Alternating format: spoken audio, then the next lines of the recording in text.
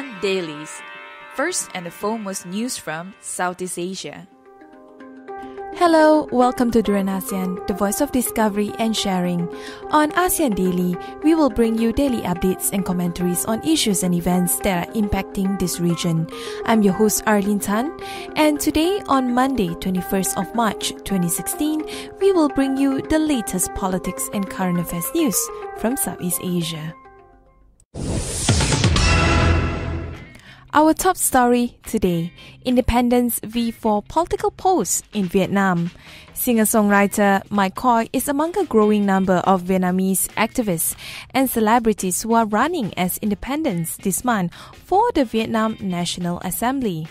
Mike Coy said that her growing interest in social justice and youth issues, expressed through her songs, would make her an appealing candidate for many young Vietnamese who are not otherwise interested in politics.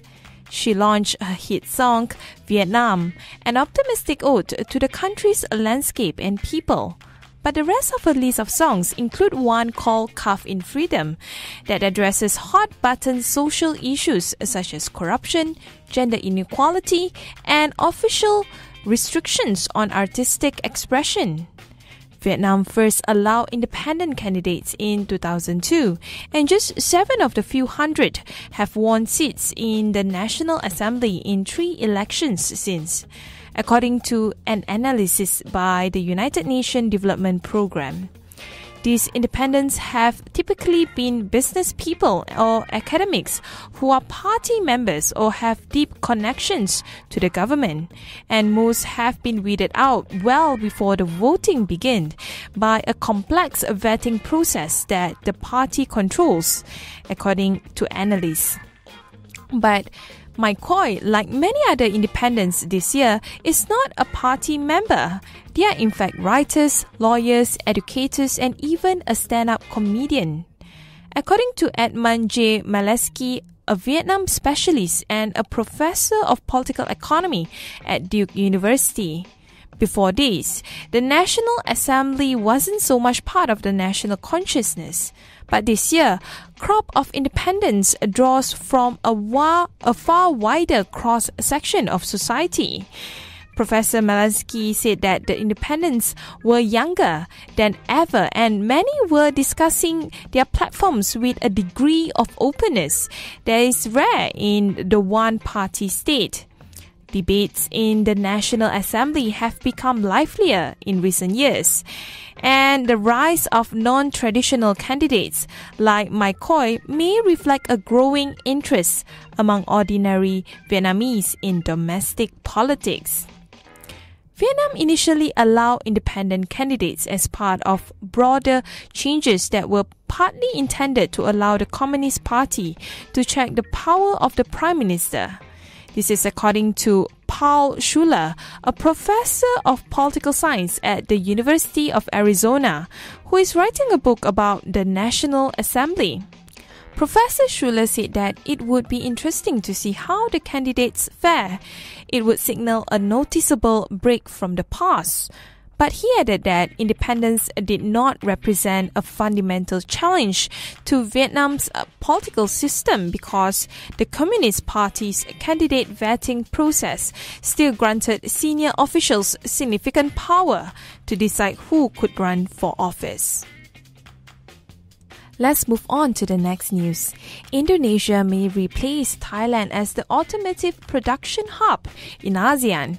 According to Marcus Scherer, head of the global automotive sector of Ipsos Consulting, he said that this is evident from the output trend of vehicle production, policies and infrastructure, which continue to undergo improvements followed by increasing production capacity, domestic consumption and export volume.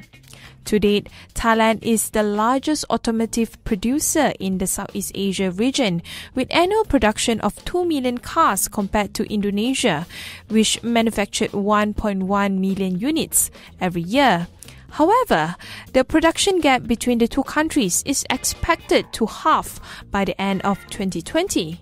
Indonesia exported some 23% of its car production in 2015, while Thailand sold some 55% of its domestic production abroad.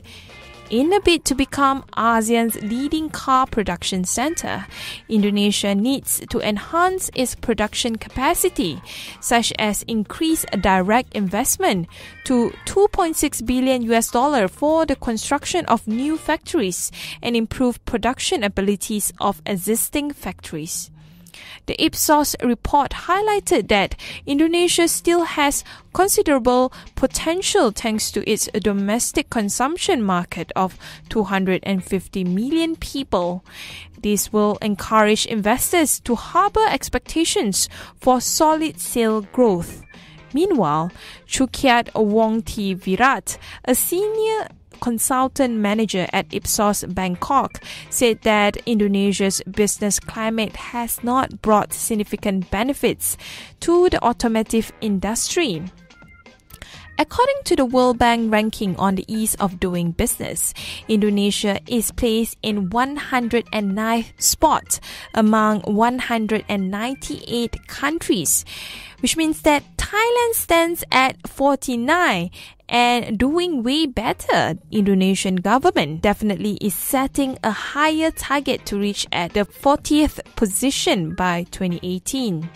Markers said that the current conditions in the country show a positive trend, such as easing regulations on foreign ownership and simplified licensing production. But definitely more needs to be done by the Jokowi administration to ease doing business in the country. On another news, Ridwan T denied entry into Singapore. Controversial columnist from Malaysia, Dr. Ridwan T Abdullah, has complained that Singapore immigration officials treated him like a terrorist when they recently refused to allow him into the Republic Island. In his column on Malay language daily Sinar Harian, the Chinese Muslim convert said his photograph and thumbprint were taken at Singapore's land checkpoint at Woodlands when he and a friend recently travelled to the neighbouring country on a personal business. He detailed his horrified experience in his column titled Know the True Enemies of Islam. After more than 2 hours of questioning, he said that he received a letter saying he was not allowed to go there. There was no reason given, but he was confident that it was due to his comments on the Ultra Kiasu.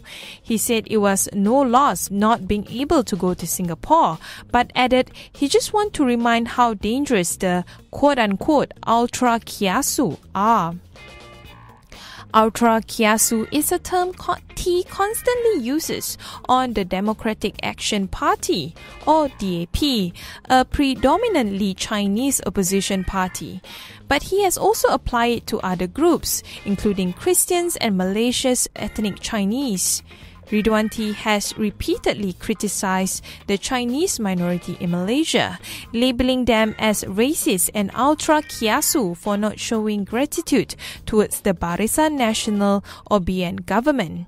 In T's column today, he again accused the quote-unquote ultra kiasu of trying to manipulate Muslims to bury past and claimed that Malays in Singapore were not given decision-making positions or posts in the police, immigration or army. That's all from our ASEAN Daily today. Thank you for tuning into Drian ASEAN. For more updates on Southeast Asia, please go to our website at drianasean.com. If you're on the go, you can always download our TuneIn app on your mobile. Please subscribe to our YouTube channels at Drian ASEAN and Drian ASEAN TV. Don't forget to follow us on our Facebook page, Twitter, and Instagram. Stay tuned with ASEAN Daily, Monday to Friday, the same time at 12 to 1 p.m. GMT+8. You're now listening to Drian ASEAN, the voice of discovery and sharing.